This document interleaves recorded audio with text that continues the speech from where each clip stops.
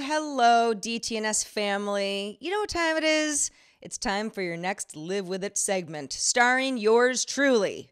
This is the segment on DTNS where I spend 3 months with a piece of technology that I have not used before, but I've always been curious about. In the past, we covered wireless Bluetooth earbuds, the Jabra 65Ts, still use them every day. We covered the Fitbit Versa 2 watch, that I realize I'm not wearing right now. Oh my gosh, I've taken so many steps. Shoot, that's a thing you have to remember. Sometimes you have to charge it and then you forget to put it back on.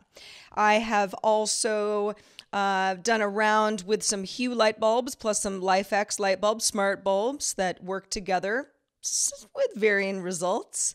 And of course, most recently, the June Smart Oven, which I also use pretty much every day. It has become a very good friend of mine in my modest little kitchen. And you know what? I'm cooking a lot more these days. So any oven is a good one. The smarter, the better. So now, drum roll, please. What's my next Live With It segment? It is the Oculus Quest VR headset. I don't know that much about VR. I have put on a VR headset, I don't know, a couple of times since VR sort of became a thing.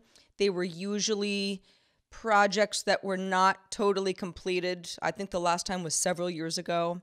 I don't exactly even remember what the company was, but I remember feeling a little seasick afterwards.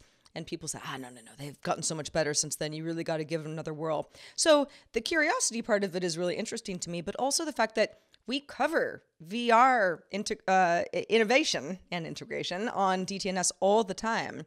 And I feel like if I don't have more firsthand experience, I don't feel comfortable talking with authority about a lot of the projects that are only going to become more and more pervasive in our modern world. So Oculus Quest it is. Few reasons that we went with that. First of all, standalone. It's good for me.